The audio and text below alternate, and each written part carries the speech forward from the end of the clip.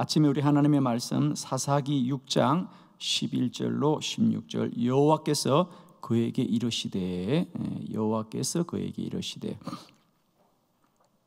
자, 우리 11절로 16절 우리 한 절씩 교독하도록 합니다. 11절 여호와의 사자가 아비에셀 사람 요아스에게 속한 오브라에 이르러 상스리 나무 아래 앉으니라. 마침 요아스의 아들 기드온이 미디안 사람에게 알리지 아니하리 하여 밀을 포도주 틀에서 타작하더니 여호와의 사자가 기드온에게 나타나 이르되 큰 용사여 여호와께서 너와 함께 계시도다 하매 기드온이 그에게 대답하되 오 나의 주여 여호와께서 우리와 함께 계시면 어찌하여 이 모든 일이 우리에게 일어났나이까. 또 우리 조상들이 일찍이 우리에게 이르기를 여호와께서 우리를 애굽에서 올라오게 하신 것이 아니냐 한 그 모든 이적이 어디 있나이까. 이제 여호와께서 우리를 버리사 미디안의 손에 우리를 넘겨주셨나이다 하니 여호와께서 그를 향하여 이르시되 너는 가서 이 너의 힘으로 이스라엘을 미디안의 손에서 구원하라.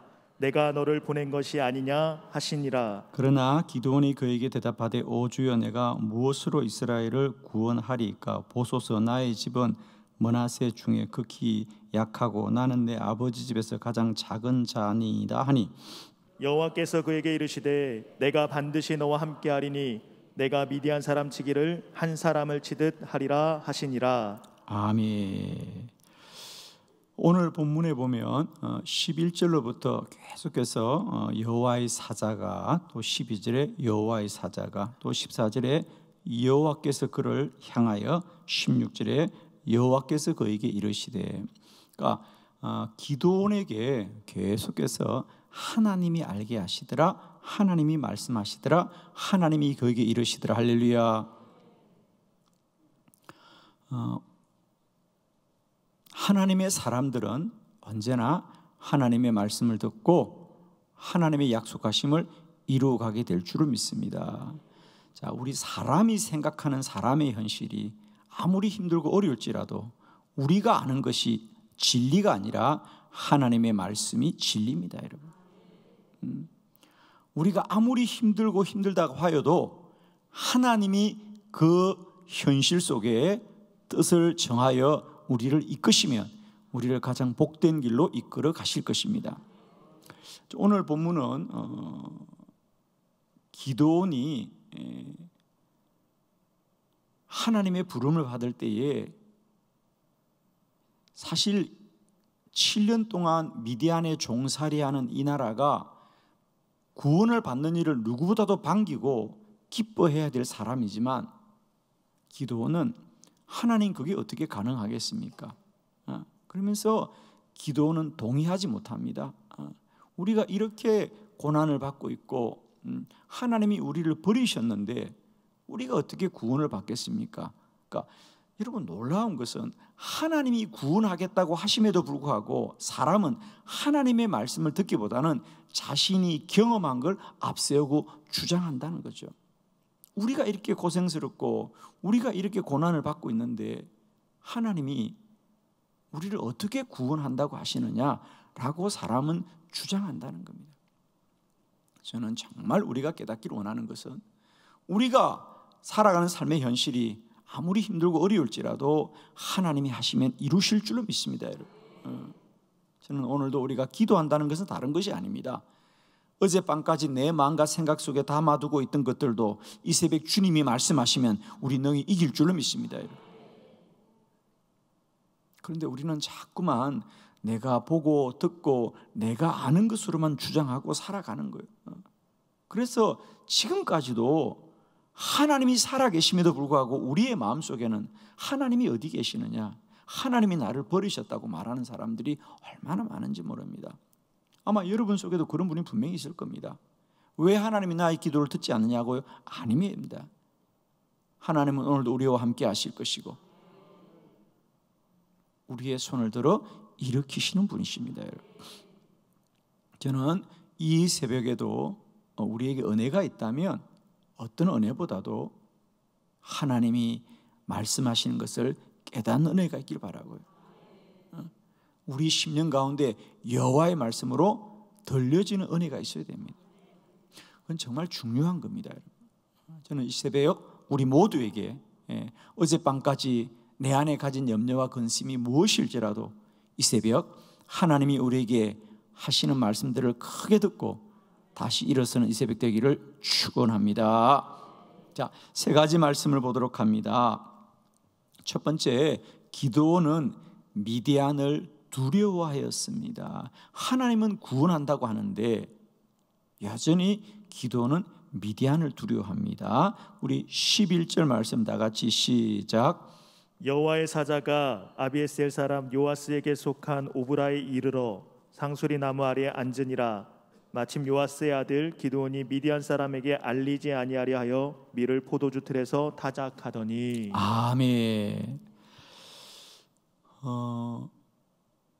오늘 본문에 보면 그가 포도주 틀에서 타작을 하더라 그랬습니다. 이스라엘 백성들은 마을마다 마을 사람들이 공동으로 사용할 수 있는 큰 포도주 틀을 만들어 두었습니다. 그분들은 뭐 이제 사실은 사막 지역에 식수가 그렇게 깨끗하지 못합니다. 그래서 이제 그런 것을 포도주를 발효시켜서 사용하였지요. 그러니까 우리로 말하면 우리가 가을에 혹은 초겨울에 한국 사람들이 김장을 하는 것처럼 이스라엘 백성들은 누구나 포도주를 담그는 일이 1년의 큰 행사이기 때문에 마을마다 마을 공동으로 큰 포도주를 담그는 틀을 만들어서 사용하고 있죠. 그런데 기드온이 그 포도주 틀에서 타작을 하더라 그랬어요. 그 말은 몰래 숨어서 하였더라 그 말입니다. 그죠? 미디안이 두려워서 그런 겁니다. 참 안타까운 일이죠. 그러나 이게 여러분 뭐 낯설지는 않잖아요. 우리나라도 일제 36년 동안 일본 아래 살아갈 때 여기 우리 나이 많으신 권사님들은 아마 그런 기억이 있을 겁니다. 일본이 우리를 감시할 때 그들이 술을 팔아서 세금을 많이 거두려고 우리나라 사람들이 전통적으로 막걸리를 담궈서 먹고 하던 이런 것들도 일본이 다 막지 않았습니까? 그래서 일본 순사들 몰래 술을 담궈 먹었던 그런 모습이 그런 거죠. 그러니까 누구 집에서 타작한다 그러면 미디안이 그것을 빼앗아 가니까 1년 동안 농사를 짓고도 그 추수하는 일을 정말 마을 사람들에게 정말 알리고 기뻐해야 될 일인데 1년 동안 농사지은 농부가 그 소출을 타작하는 일들을 숨어서 몰래 하는 그 마음이 얼마나 힘이 들겠습니까, 여러분? 그 말은 기드온의 마음속에 미디안을 얼마나 두려워하고 있었던가. 그러나 사랑하는 성도 여러분, 우리가 우리 삶의 현실에 대하여 얼마나 절망하고 있느냐, 얼마나 두려워하고 있느냐, 얼마나 낙심하고 있느냐가 중요하지 않습니다. 오늘도 하나님이 하시는 일을 알기를 원합니다.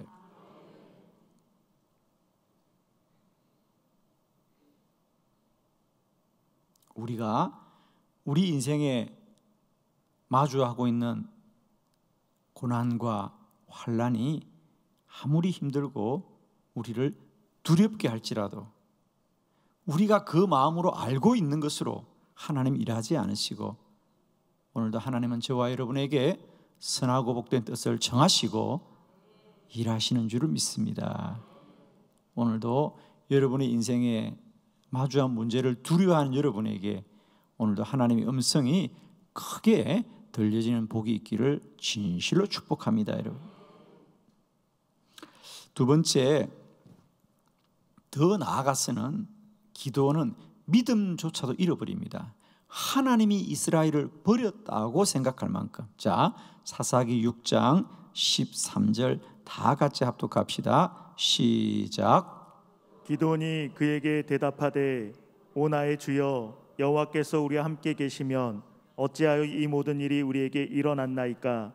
또 우리 조상들이 일찍이 우리에게 이르기를 여호와께서 우리를 애굽에서 올라오게 하신 것이 아니냐 한 그 모든 이적이 어디 있나이까?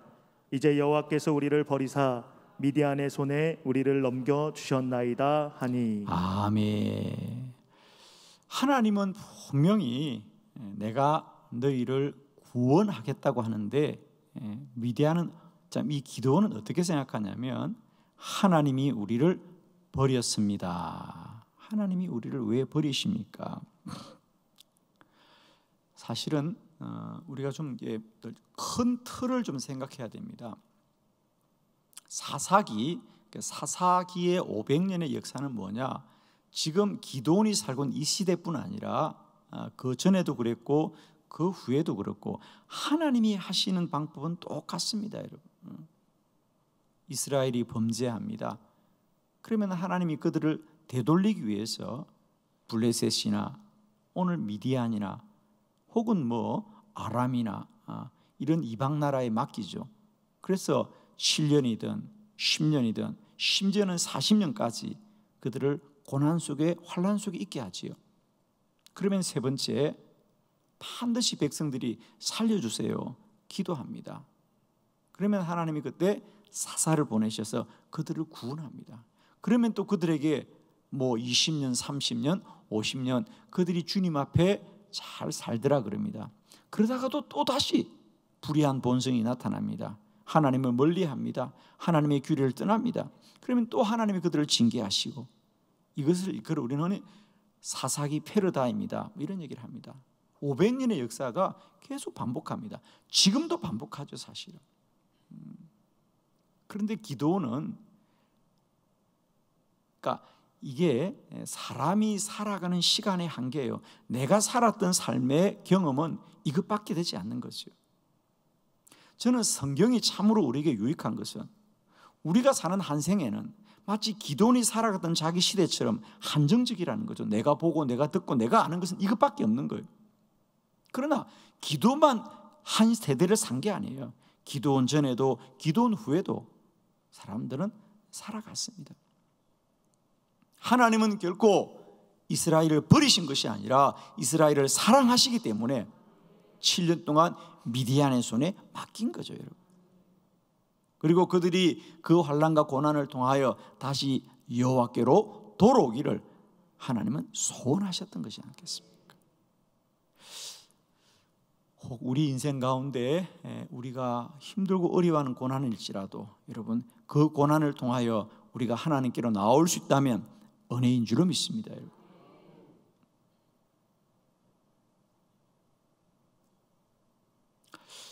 저도 오늘도 여전히 우리가 기도원처럼 알고 있는 우리들도 참 많습니다.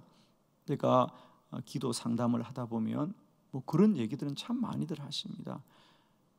본인이 어떤 질병으로 오랫동안 고생을 하거나 또 가족 중에 어떤 이들이 고생을 할 때 그 뒷바라지를 하고 그 수고를 하다 보면 지치고 지칩니다, 사람이. 그러면 어느 순간 그런 생각이 드는 거죠. 하나님이 우리를 버리신 것 같아요. 어떤 분들은 하나님이 우리에게 얼굴을 돌리신 것 같아요. 이제 그런 말씀들을 하십니다. 여러분, 이것은 꼭 아셔야 됩니다. 자식이 부모를 등질 수는 있어도요, 부모는 자식을 등지지 않습니다. 맞습니까? 자식은 부모를 떠날 수 있어요, 여러분. 부모는 자식을 떠날 수가 없습니다. 인간이 하나님을 떠날 수 있어도 하나님은 결코 우리를 버리지 않습니다, 여러분. 우리가 그렇게 생각하는 거죠. 우리가 그렇게 생각하는 거죠. 그래서 기도원은 하나님이 우리를 버리셨다고 생각하여도 하나님은 그들을 구원하신 하나님이에요. 오늘도 우리 삶의 무게가 너무 무거워서 하나님이 나를 혹 버리지 않았냐, 하나님이 나에게 얼굴을 돌리지 않았냐 라고 생각할 수 있지만, 사랑하는 성도 여러분, 우리는 연약하여서 그렇게 생각할 수 있습니다, 여러분. 그러나 하나님은 오늘도 저와 여러분을 구원하신 여호와시다. 아멘이십니다. 다시 한번 그 하나님의 마음을 헤아리고 그 하나님의 사랑을 다시 한번 깨닫는 이 복된 아침이 되기를 축복합니다. 세 번째는, 기도는 스스로도 나는 아무것도 할 수 없다, 무능하다고 생각했죠. 우리 15절 말씀을 다 같이 합독합시다. 시작. 그러나 기드온이 그에게 대답하되 오 주여 내가 무엇으로 이스라엘을 구원하리이까? 보소서 나의 집은 므낫세 중에 극히 약하고 나는 내 아버지 집에서 가장 작은 자이니이다 하니. 아멘. 하나님의 부름을 받은 사람들의 공통점은 뭘까요, 여러분? 하나님의 부름을 받은 자들. 하나님이 너는 너의 민족을 구원하라고 할 때 하나님이 부르고 또 하나님이 사용하시고 또 하나님을 위해서 쓰임받았던 사람들의 공통점은 뭘까요? 나는 하나님 없이 무엇이든지 할 수 있다고 생각했던 사람일까요? 아닙니다. 오늘 기도원처럼 나는 아무것도 할 수 없습니다. 내가 무엇이 간대, 그죠? 나는 아무것도 할 수 없습니다.